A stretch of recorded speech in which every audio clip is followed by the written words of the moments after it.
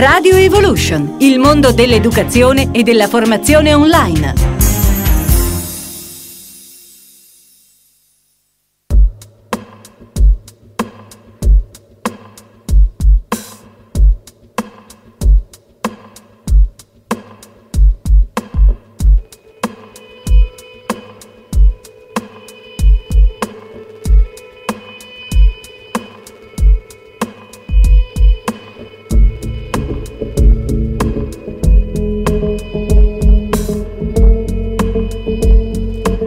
Cari amici di Radio Evolution, ben ritrovate, ben ritrovati a tutti quanti voi nella 262esima puntata di Volersi Bene di questa domenica 11 febbraio del 2017.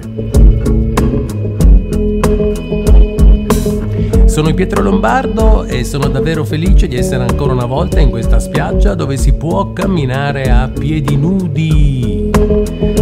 Ah, che meravigliosa sensazione!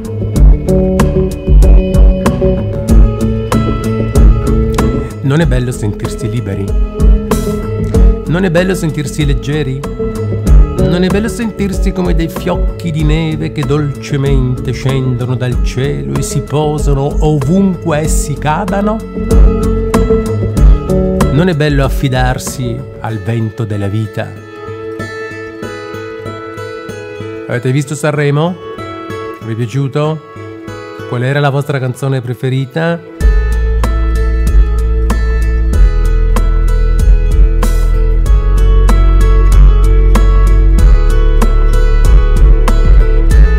Vorrei salutare tutte le persone che ho avuto il piacere di incontrare. Sapete che a me piace essere un po' un viaggiatore in questa valle del tempo. Finché c'è tempo c'è vita. Finché c'è vita c'è speranza. Finché c'è speranza c'è un futuro. E noi non dovremo mai arrenderci alla dimensione della speranza, perché è da lì che nasce tutto quanto, soprattutto se siamo in un momento particolarmente giù. E noi sappiamo che dove c'è un basso c'è sempre un alto che lo sostiene.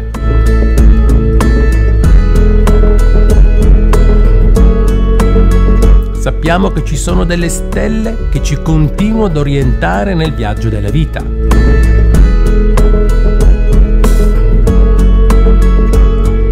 Volersi bene in onda ogni domenica sera dagli studi di questa piccola radio del cuore grande che è Radio Evolution.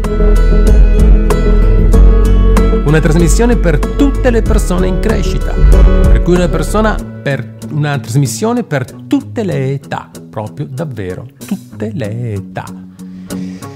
Vi ricordo il nostro nuovo sito, non so se siete andati a vederlo, mi piacerebbe che voi poteste dirci se vi piace, perché a me personalmente piace molto il nuovo sito che abbiamo realizzato per dare a voi la possibilità di consultare più rapidamente le trasmissioni, alcune delle quali potrete anche, non tutte ovviamente, vedere sotto forma di video, per cui potete proprio vedermi mentre vi parlo, cioè mentre praticamente sto facendo la diretta.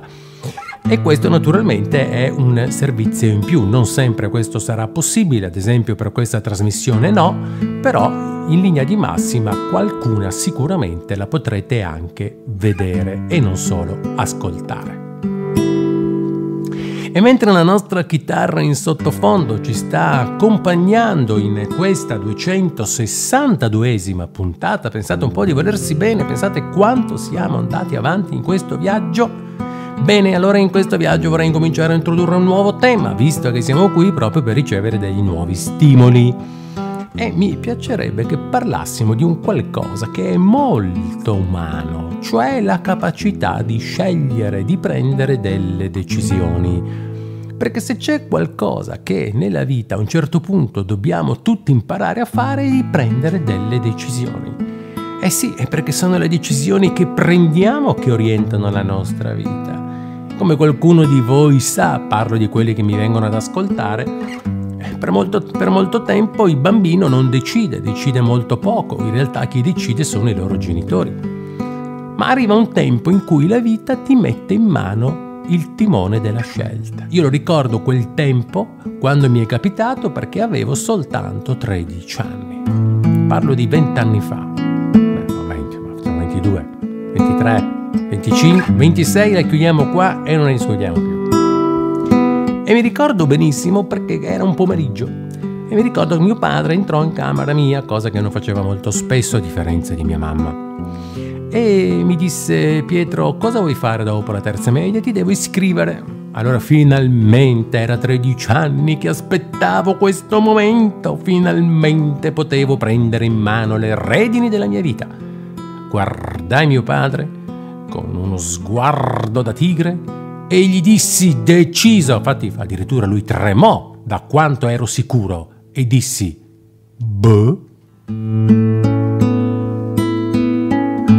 Oh, quante cose si erano mosse in me in quel momento. Dubbi, incertezze, confusione, paura, ignoranza. Wow, ma si era mosso davvero tanto dentro di me in quel momento lì. E mio padre rimase così colpito da questa mia perentoria affermazione che disse: ok, ti iscrivo al liceo scientifico. Quando sei in quinta decidi cosa fare all'università. Wow, fantastico! Con la mia non decisione arrivai a decidere di fare l'università. Fui bravissimo, perché in realtà nella mia mente la parola università neanche era entrata. Pensate un po' a far visita, cioè proprio non c'era neanche il tour dell'idea università. E allora da questo punto di vista, scherzando, lo dico, ma è la verità però quello che vi dico, vi faccio comprendere come in realtà prendere delle decisioni sia davvero un compito molto arduo, E io credo che quando i genitori insegnano ai loro figli a prendere delle decisioni gli stanno facendo un bellissimo regalo, Eh sì, perché li stanno rendendo autonomi, cioè li stanno rendendo forti, cioè li stanno rendendo sicuri, cioè li stanno rendendo intraprendenti, cioè gli stanno facendo un dono bellissimo dal mio punto di vista, un dono che davvero bisognerebbe prendere ogni giorno in seria considerazione. Io credo che spesso invece noi non aiutiamo i nostri figli a scegliere. Io da padre, ad esempio, cerco per quel che posso di far scegliere alle mie figlie, ma anche dalle piccole cose, perché è proprio dalle piccole cose, dalle piccole scelte di ogni giorno che poi un essere umano impara a conoscersi, impara a comprendere chi è, che cosa vuole, che cosa lo rende veramente felice. Insomma dai, diciamoci la verità, anche noi in questo momento probabilmente saremmo in difficoltà se ci venisse chiesto di dire quali sono le 3 decisioni del 2018. Ditemi, anzi se voi mi scriverete a diretta@radioevolution-online.com quali sono le 3 decisioni che avete preso per il 2018. E vi risparmio il 2019 e il 2020. Ma potrei anche chiedervi quali erano le decisioni che avete preso nel 2017 o nel 2016. E allora poi si scoprirà che nella misura in cui noi non decidiamo, non è che poi succeda qualcosa di grande nella nostra vita. In fin dei conti, volersi bene è una decisione, anzi vi ricorderei due appuntamenti col centro studi Evolution, questa realtà che vuole continuare a dare degli stimoli di formazione, uno il 3 e il 4 di marzo, perché condurrò il corso Metabolè, la stima di sé, e prendere la decisione di aumentare la propria autostima è secondo me una delle più sagge decisioni che si possono fare nel corso dell'esistenza, e questo lo dico a me stesso. Bravo Pietro il giorno che hai deciso di lavorare sulla tua autostima, perché ci sono cambiate davvero tante cose.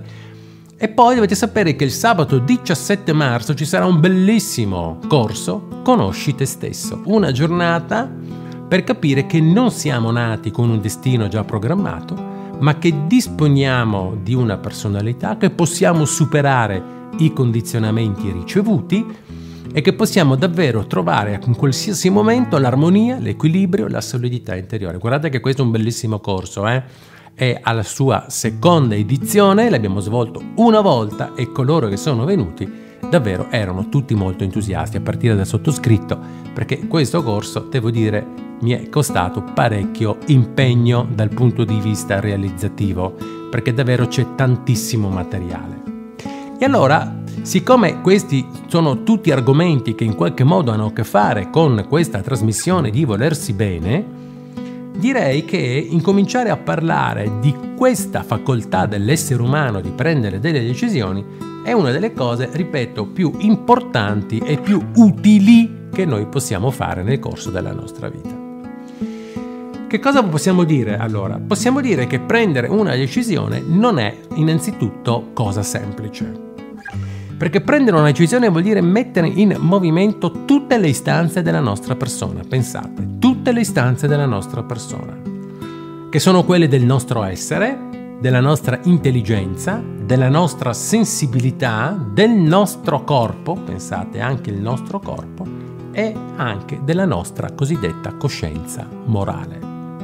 Sono le famose 5 dimensioni che praticamente ci aiutano a prendere delle decisioni. Attraverso queste 5 dimensioni, cari amiche e cari amici di Radio Evolution, e saluto quelli che per la prima volta si mettono all'ascolto di questa radio e vi ringrazio della pubblicità che le altre persone stanno facendo alla nostra radio. Sapete che questa radio non ha assolutamente scopo di lucro, ma semplicemente di divulgazione, perché questa è una radio che nasce con l'intento di portare la cultura della formazione e dell'evoluzione in più posti possibili.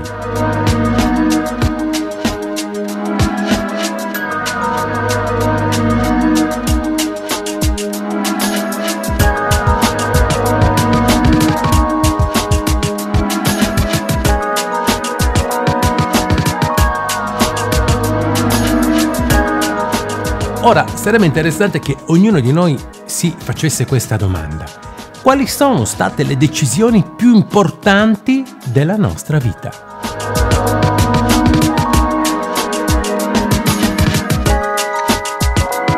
Provate a pensarci un attimo. Quali sono state le decisioni più importanti, ripeto, della vostra vita?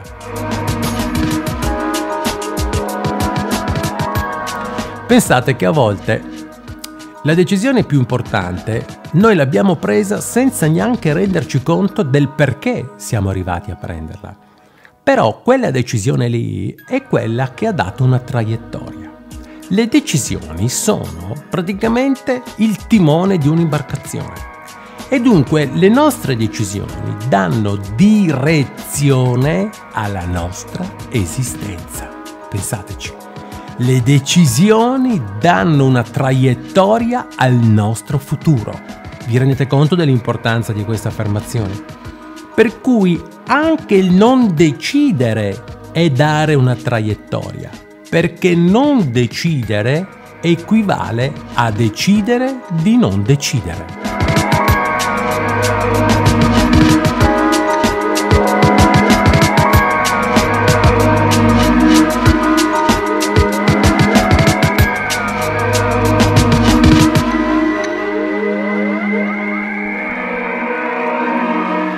Chissà perché noi difficilmente ci rendiamo conto che dentro di noi esiste questa particolare capacità, dico particolare perché non è una cosa che dovremmo dare per scontata, questa particolare capacità di scegliere. Ora noi in realtà nella vita spesso non scegliamo tante cose, per dire non scegliamo di subire un trauma. Non ci scegliamo i genitori, non ci scegliamo l'aspetto fisico, non ci scegliamo dove abitiamo, in che anno nascere. Cioè, in realtà, quante cose l'essere umano non sceglie? Rifletteteci, tantissime. Però succede che nel corso dell'esistenza nasce l'istanza profonda di dare un orientamento e di dare alla nostra esistenza una forma che sia corrispondente a chi siamo realmente, a quello che ci fa stare veramente bene, a quello che ci dà per davvero la serenità, la tranquillità, a quello che ci calma, a quello che ci dà sicurezza, a quello che insomma ci mette nelle condizioni di continuare ad essere una fontana che esprime energia, vitalità, zampilli di vita da tutte le parti. Ora, quali sono le dimensioni di una scelta umana? Punto di domanda. Beh, partiamo dalla dimensione dell'essere.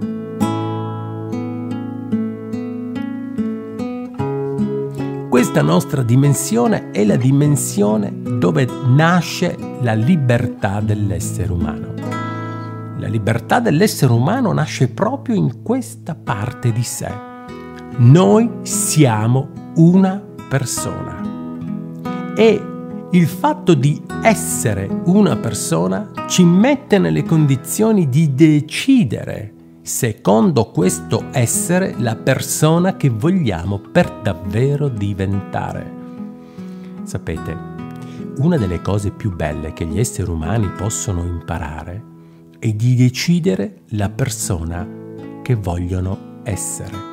E questo si realizza nel momento in cui si entra in contatto con questa dimensione. Pensate, Dio stesso a Mosè ha detto di essere di presentemi chi dirò chi sei al popolo, tu dirai che io sono colui che sono. Cosa vuol dire io sono colui che sono? Beh, qui dobbiamo riprendere Virginia Satir per forza di cose. Perché Virginia Satir diceva che noi cresciamo nella misura in cui alimentiamo l'io sono, non l'io faccio. L'io sono è un livello fisico, è un livello emotivo, è un livello mentale, il livello delle aspirazioni, il livello dell'amore, il livello della spiritualità. L'io sono per cui è un insieme di diversi livelli che messi insieme costituiscono la natura dell'essere umano.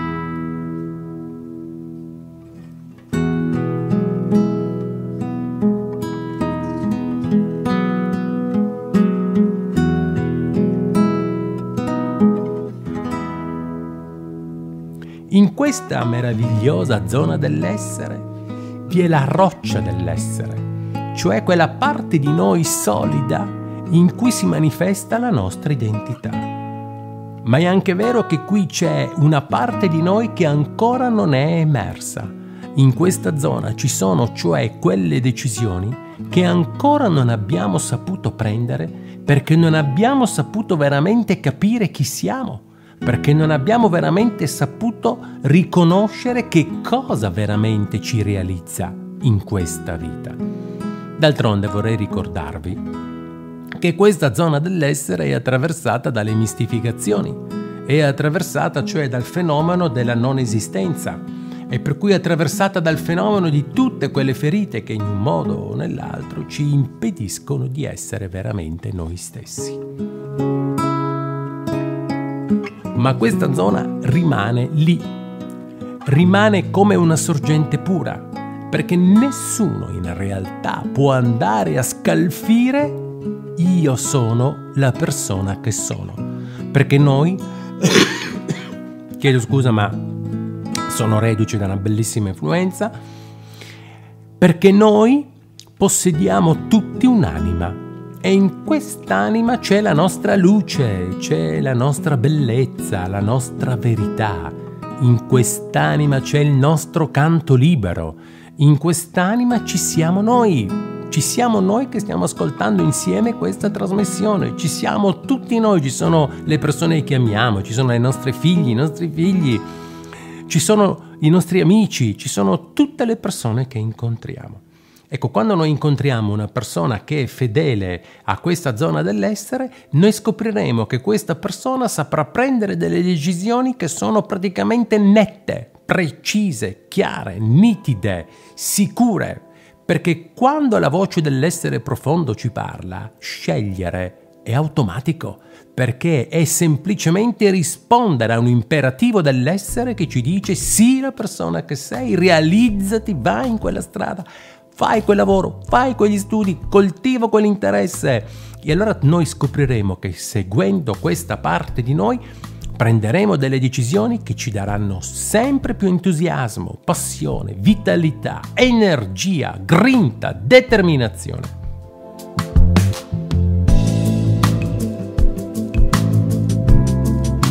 Ma un'altra area che dovremmo valutare per prendere delle decisioni è quella dell'intelligenza. Sì, l'intelligenza. Perché noi siamo provvisti anche di un'intelligenza. E la nostra intelligenza ci permette di analizzare un'intenzione, una motivazione, una sensazione. Addirittura l'intelligenza, pensate un po', ci permette di anticipare e di valutare le nostre azioni. L'intelligenza ci permette di allargare il nostro sguardo, per allargare sul contesto in cui ci troviamo. Insomma, questa intelligenza è davvero meravigliosa. E l'intelligenza, intra ligius, la capacità di leggere dentro e fuori, è fondamentale. Senza questa intelligenza in realtà non è che possiamo andare molto lontano. Ora l'intelligenza si educa, l'intelligenza è una cosa che si educa. E questa intelligenza praticamente mette in moto poi che cosa? Mette in moto la nostra cosiddetta volontà, perché tramite l'intelligenza, tramite il leggere, tramite l'analizzare, tramite il valutare, poi noi possiamo decidere con maggiore fermezza e dunque con maggiore capacità decisionale.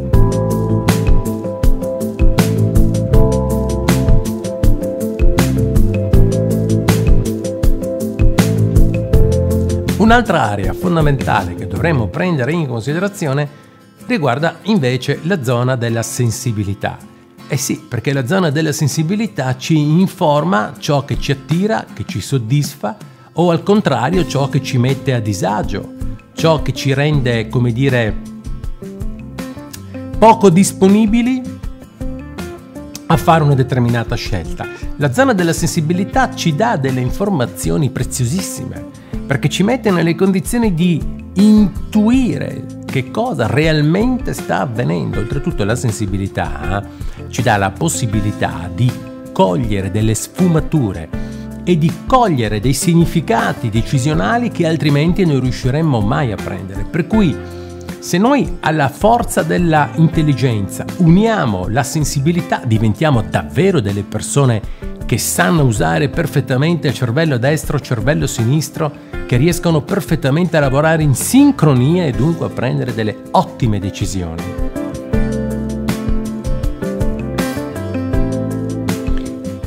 E il nostro corpo, vogliamo dimenticarlo, questo meraviglioso dono che Dio ci ha dato, il nostro corpo, questa meravigliosa, tanti bacini da dare al nostro corpo, da coccolarlo. Perché se il nostro corpo non è ben alimentato, insomma, se la nostra dimensione fisica non è, come dire, alimentata, come potremo sentirci vitali e come potremo praticamente realizzare ciò che abbiamo deciso? Ecco perché anche la realtà del corpo ha bisogno di essere rifornita di energia e curata. Dovremo prestare un po' più attenzione, sapete, al nostro corpo. E infine un'altra area è quella della coscienza morale, la cosiddetta bussola interiore, il nostro nord e sud personale, cioè la direzione di ciò che è giusto, buono, sano, vero, fonte di progresso, di ciò che dà senso e gusto alla nostra vita. La coscienza morale è fondamentale perché ci permette di capire esattamente se quello che poi noi stiamo facendo è qualcosa veramente di valido, che ha un senso, che ha un significato per quel che riguarda la nostra storia di crescita e di autorealizzazione personale. Pensate quante cose belle che abbiamo condiviso in questa trasmissione di Volersi Bene. Guardate che abbiamo condiviso dei concetti bellissimi e siamo soltanto all'inizio. Per cui che cosa vuol dire questo? Vuol dire che tutte queste realtà ci aiutano praticamente a prendere delle decisioni. Ecco che allora spesso e volentieri se noi non siamo capaci di prendere una decisione, cosa significa? Punto di domanda. Beh, significa che c'è un malfunzionamento in qualcuna di queste aree. E sì, quando queste aree non funzionano necessariamente diventiamo sempre più confusi, diventiamo sempre più indecisi, sempre più insicuri. Ed è per quello che a volte rivolgersi a una persona esterna è davvero una grande saggia decisione. Perché personalmente, io l'ho fatto tante volte e non mi vergogno a dirlo, cioè io ho dovuto prendere di quelle decisioni nella mia vita non difficili, difficilissime, e lo dico chiaramente, E in quel momento io mi sono proprio appoggiato letteralmente a delle persone che mi hanno dato dei criteri di valutazione per poter arrivare a un discernimento, parola bellissima, discernimento, il che vuol dire leggere chiaramente dentro di sé che cosa è giusto fare per se stessi, anche se magari con quella decisione là fai la cosiddetta rivoluzione copernicana, perché ci sono delle decisioni che sono delle vere e proprie rivoluzioni copernicane, cioè ti si ribalta completamente la vita, proprio un'altra vita. È come praticamente passare dal polo nord al polo sud, è come passare da un emisfero all'altro, è proprio come uscire completamente in una nuova realtà. Ma d'altronde sono queste le decisioni più giuste e più importanti, cioè sono quelle che mettono un essere umano nelle condizioni di liberarsi di tutti quei fardelli, senso di colpa, senso di inferiorità, senso morale troppo rigido, senso del perfezionismo, ma che ne so, qualsiasi cosa che impedisce la possibilità a quell'essere umano di divenire realmente libero. E questo, cari amiche e cari amici, è qualcosa che non possiamo assolutamente, delegare, il concetto di divenire veramente liberi. E per chi segue queste trasmissioni sa che il concetto del divenire veramente liberi è strettamente legato al divenire fedeli a se stessi, perché noi diventiamo liberi nella misura in cui diventiamo fedeli, proprio fedeli nel vero senso della parola. La fedeltà è un valore irrinunciabile per poter realizzare pienamente se stessi. Poi quando diventi più fedele a te stesso, diventi più fedele anche agli altri, al tuo lavoro, ai tuoi compiti, diventi più fedele agli impegni che ti prendi nei confronti della vita, perché ogni impegno che nasce dalla sorgente dell'essere viene portato avanti con più forza, con più energia, con più determinazione. È inevitabile che sia così e voi lo sapete bene.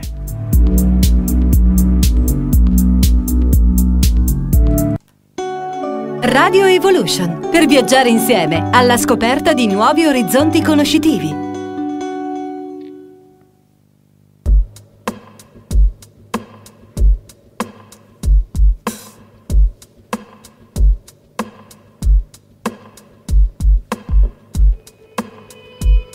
E siamo così arrivati alla fine anche della 262esima puntata di Volersi Bene.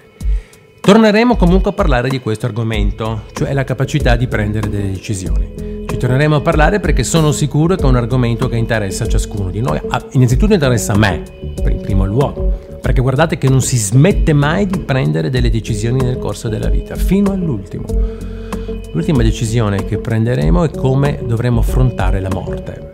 Questa è una cosa che è impegnativa, Questa decisione qua è la decisione delle decisioni, e qui bisogna proprio decidere come affrontare questo momento, questo passaggio. Beh, detto ciò, sperando che prima di arrivare a questa decisione ci sia tantissimo tempo, io vi ringrazio di cuore del vostro ascolto, della vostra presenza. Vorrei ricordarvi che avete diretta @radioevolution-online.com, che avete il 347 78 14 134 per poter mandare i vostri messaggi, i vostri commenti, che sono tanto graditi, fidatevi, graditissimi. E dunque avete la possibilità di mettervi in contatto con Radio Evolution, con i conduttori di Radio Evolution. Avete la possibilità di scaricarvi questa trasmissione direttamente dal nuovo sito, grande comodità, pensate un po', o di ascoltarla presso la nuova veste grafica di Radio Evolution. Io ringrazio Sara per la sua preziosissima collaborazione di regia. Sono molto felice di essere stato con voi in questa domenica di febbraio. Mi auguro che questa trasmissione vi sia stata utile, ma scrivetemi, perché per me è importante ricevere anche i vostri feedback, i vostri commenti, insomma le vostre opinioni, e se avete domande fatele pure. Io vi ringrazio di cuore, a Dio piacendo, noi ci risentiremo sempre domenica prossima, sempre alle ore 21, sempre da questa piccola radio del cuore grande che è Radio Evolution. Grazie di cuore, vi mando un abbraccio caldo. Non so se avete capito, l'abbraccio comunque era caldo. Grazie di cuore e naturalmente il viaggio continua.